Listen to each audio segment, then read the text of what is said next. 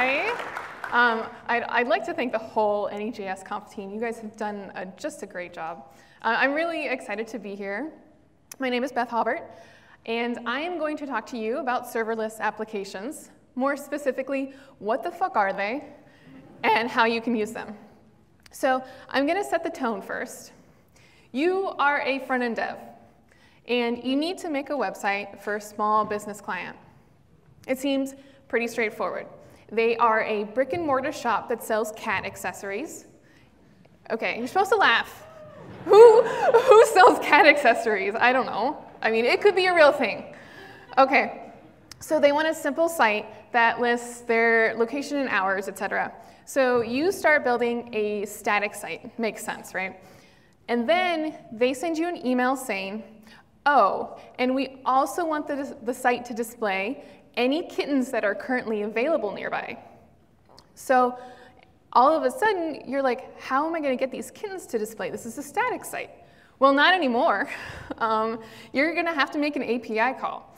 And because of CORS, you can't make a request from the client side, your static site, without some really hacky solution that might not even work. So now you need to build a website with server-side functionality. So what about cross-origin resource sharing? So some of you probably know about this. So browsers restrict cross-origin HTTP requests initiated from within scripts. So you're still unable to hit that third-party API, even if you're using some kind of XHR, Ajax, or fetch call to make that HTTP request to the third-party API with JavaScript. So you're kind of fucked. So now what? Okay, so how would most front-end devs solve this problem? Well, there are a few options, right? You could go with WordPress. You could spin up a server on a provider like DigitalOcean. You could tell the customer you won't do it, but let's say that's not an option because you really want that lifetime 20% discount they're offering on cat apparel. So none of those are ideal solutions. If you go the WordPress route, you're going to end up with lots of unneeded code, hosting costs, maintenance issues, security patches, and on top of that, once your client sees there's an admin panel, they're going to start changing crap and break some shit. Okay, so that's not ideal. What about a virtual server like DigitalOcean? You're going to end up with a lot of the same problems you'd have on a WordPress site. Costs, security issues, a server designed for more than you're actually using it for. Plus, now you need to learn a server-side language and have some DevOps knowledge. And both of those, I think, are overkill, not to mention just plain hard to do. And they're pushing the limits of your capabilities and taking away time from what you really want to do, which is make money doing kick-ass front-end work. So what if I told you there's a better way? No unwieldy frameworks, no DevOps knowledge required, and you'll only need to use a language that you already know, JavaScript. It's a little thing I like to call serverless. Did not make this up, I wish. So you've probably heard it referenced in many different ways. Functions as a service, backend as a service, cloud functions, Azure, or the infamous AWS Lambda. So what I'm about to talk to you about is just a small part of serverless. Like with serverless architecture, you can do a lot of things. You can still have a database for persisted data. You can have as much functionality as with most other types of architecture. But what I'm about to show you strips away all of the excess, and you won't need to use an unwieldy framework. You won't even need to use React, just plain old JavaScript. And there, like I said, there are so many use cases, but I'm going to talk about one in particular. So maybe you want to build an application that displays the current movies and the Rotten Tomatoes scores for a theater nearby. You can hit a movie database API for that, right? Or you want a personal site that shows the current data for stocks you own. You can hit a stock market API. Or you have a client, and they're a hairstylist, and they want people to be able to send them messages to make an appointment, but they don't want to share their phone number. You can stand up a simple single-page site that sends messages through the Twilio API. So you see a trend here? API, API, API. All of these are single-page websites and calling them applications is barely appropriate. If you just need one API call, serverless is a great option. Well, I still don't know what that means, you're saying. What is serverless? Well, I'm going to tell you because that's the name of this talk. Serverless doesn't actually mean no servers. It means servers only when you need them. So when you're building a very simple, minimally dynamic site, like the ones we talked about before, instead of spinning up a droplet on DigitalOcean or a whole new WordPress instance, you spin up a serverless site instead. The server's not actually doing anything until your site needs to hit the API. And a serverless computing service like AWS Lambda takes your functions as input, performs logic, returns your output, and then it shuts completely down. It's done. Until the next time someone visits the site and triggers that API call again, and then it starts all over. This is kind of what it looks like. So you've got your client, and you really want your client side, and you really want them to be able to hit that third-party API. They can't because of CORS. So now you can add in AWS Lambda right up there in the corner. I have a pointer, but I guess I can't point at those big ones, huh? So in this diagram, you could replace AWS Lambda with WordPress or DigitalOcean, but either way, you've added a huge piece of architecture for a really tiny purpose. The traditional solutions that front-end devs use for adding server-side functionality tend to get really bloated. And I think we all know which part of this diagram sucks the most. It rhymes with hey double poo mess panda. AWS's UX is just farts. It's absolute farts. So what's in it for you? Well, this means that as a front-end developer, you can rapidly build apps that handle production-ready traffic. And you're not going to have to actively manage scaling. You're not going to have to provision servers. You're not going to have to pay for resources that you're not using. All of the server management is taken care of by the serverless computing service you're using. That was a lot of S's. OK, but you're thinking, but that's so much more complicated than using WordPress or a virtual server. Or maybe you're saying, I can barely log into AWS without getting a headache just from looking at the dashboard. I thought you said I wouldn't need to learn DevOps for this. I have good news. You don't. There is a company out there that actually already did it for you.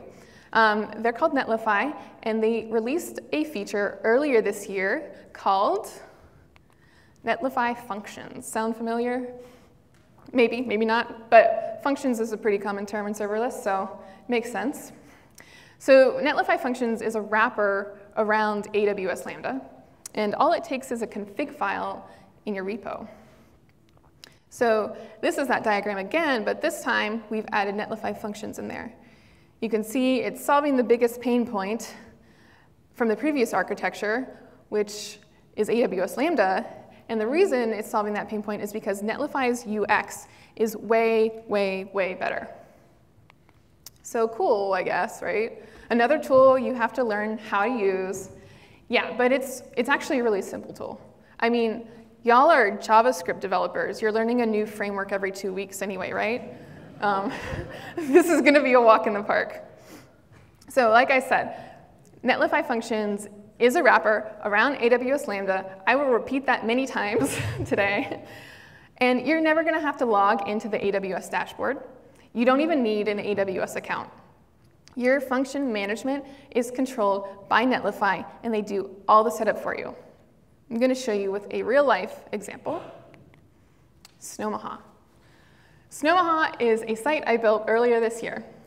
It is a simple single-page website that indicates whether or not it's snowing in Omaha right now. It makes a single HTTP request to a weather API called Dark Sky using Node. The page loads immediately while waiting for the response, and then once the response is received, JavaScript logic on the front end displays snow if it's snowing. Take a look. So this is what it looks like when the page loads initially. And then this is what it looks like when it's snowing. Like, that is everything. That's the whole site right there. Pretty simple, right? So a lot of people in this room know that I'm actually a Ruby developer by day. and you're probably assuming that I used Rails or Sinatra or some other web framework to build the server-side functionality, but I didn't. I used 100% JavaScript, and I'm going to show you how to do it too. There's some boilerplate needed for this. This is the Netlify TOML file, and I think it's the most important part of the setup. The most important part of this file is the setting where your compiled functions are going to be stored, which is in that functions line right there. So mine are being stored in a functions directory, really original. All that means is that the little bit of server-side code that I'm writing, meaning the bit that talks to the Dark Sky API, is going to live in a file inside of that functions folder. This is going to tell Netlify that it should make an AWS Lambda instance for any files that it finds in that folder. So now my job is basically to write, using JavaScript, a simple function that talks to Dark Sky. And I'll leave the server setup and API endpoint creation to Netlify Functions, which will deal with AWS Lambda for me. So the Node.js function lives in a file called app.js. You can call it anything. Looks like this. It's my bread and butter of my server-side code. You can see the request to Dark Sky, and then at the bottom, the logic to determine whether or not it's snowing. The pieces that are specific to Netlify Functions are that export handler at the top and those three arguments. So the first two arguments, you don't even need to worry about. Netlify handles those. And then the third argument, the callback argument, is what you would provide, but it's optional, so you don't even need to add it. So remember, we already told Netlify to compile this and prepare an endpoint on Lambda for us. So let me show you where that endpoint goes in our code. It's on my single HTML page. This is my index page, only page on my site. The JavaScript logic and the fetch call are down at the bottom. Don't worry, I have closer images of the code. This is my HTML at the top that when the page loads initially, it shows a simple message that we're waiting for the weather data. And then down at the bottom of my index page, I have my fetch call. So the fetch part is what would have been impossible before. You can't just fetch Dark Sky directly from the page because of cores. Instead, we're fetching the API endpoint that Netlify is setting up for us. So that endpoint will trigger a Lambda function that talks to Dark Sky on the server for us.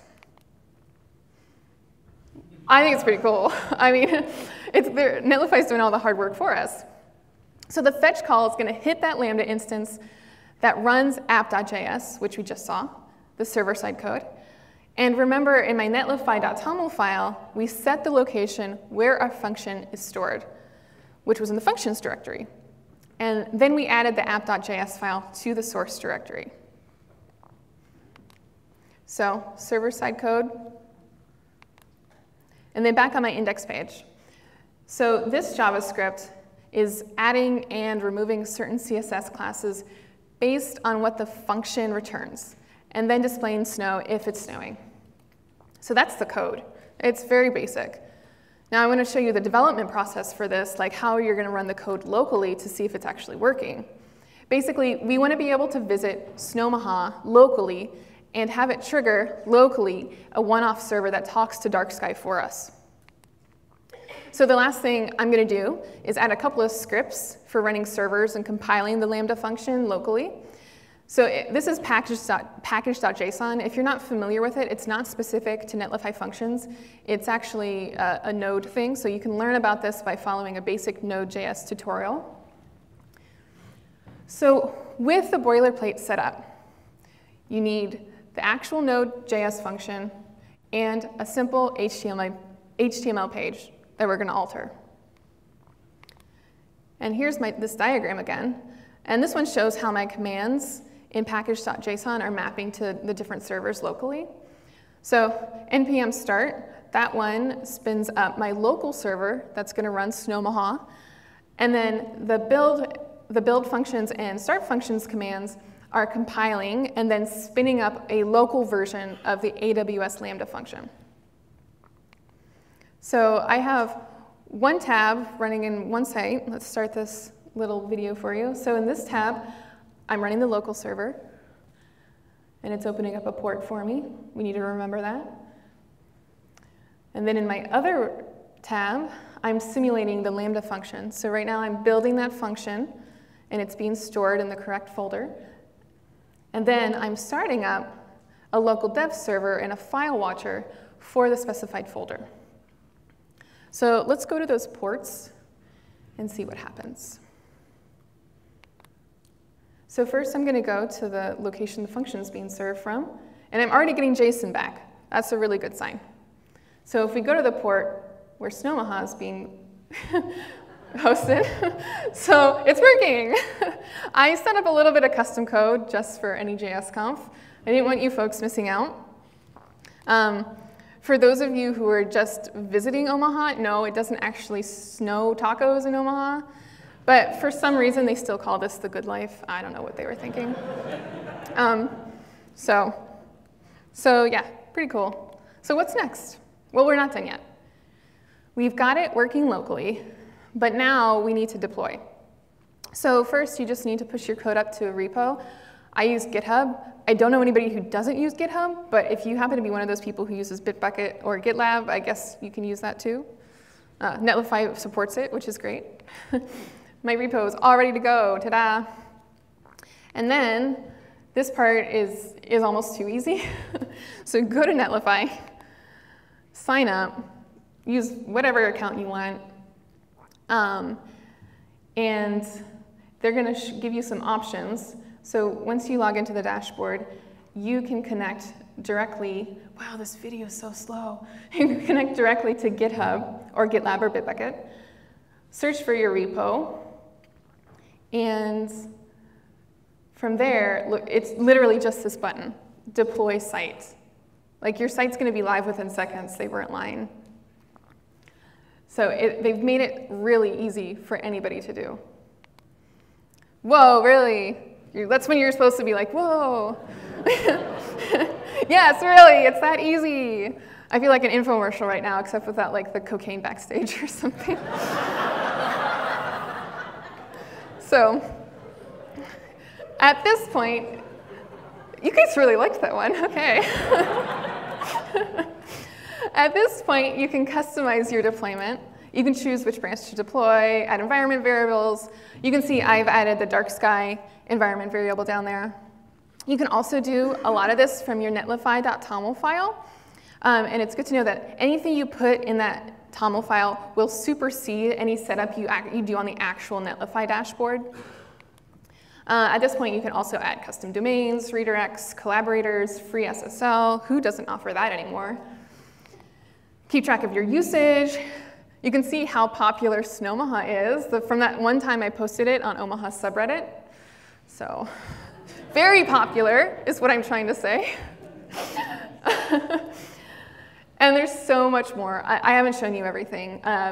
Netlify has some other great features. They have great documentation. They have a command line interface. And I hope I've given those of you who are struggling to build dynamic sites a better option and an easier way to get up and running really fast. And so now it's time to review. So our problem, cross-origin resource sharing, that asshole, isn't really an option on a static site. But you need those adorable kittens to show up on the shop's website. So now you just need to write some function code using Node.js. It's not that bad, I promise. And that reaches out to, let's say, like the pet finder API. And then we configure that as a Netlify function. Now, use the fetch call on your index page to reach out to the API endpoint that Netlify set up for you. That API endpoint Netlify setup triggers a Lambda function on AWS that talks to the API on the server side for us, and then it gives us a response back. So, success. You're not going to have to manually manage scaling if for some reason the site has a sale and all of a sudden everybody wants to know what hours they're open. You're not paying for extra resources for servers you're not using most of the time. You're not worrying about security patches. And your client's not going to stumble on an admin panel and fuck some shit up. So Netlify Functions manages everything for you. And after that, you've got kittens populating your page. your client's happy, and you get 20% off cat apparel for the rest of your life. So, whoa, pretty good deal. So I want to thank Trevin. Trevin Hetzel is a friend of mine. He shared his open source Snow library with me and also helped me implement it and altered it to my taco emoji needs. So he should be here somewhere. Thank you, Trevin. And you can find my slides on SpeakerDeck and my repo on GitHub. I'll be tweeting links out later. If you would like to see Snowmaha in action, you can go to snowmaha.com. If you have any questions, feel free to ask in person or on Twitter. My handle is Haubert Dashery. And with that, I am done. Thank you so much for your time.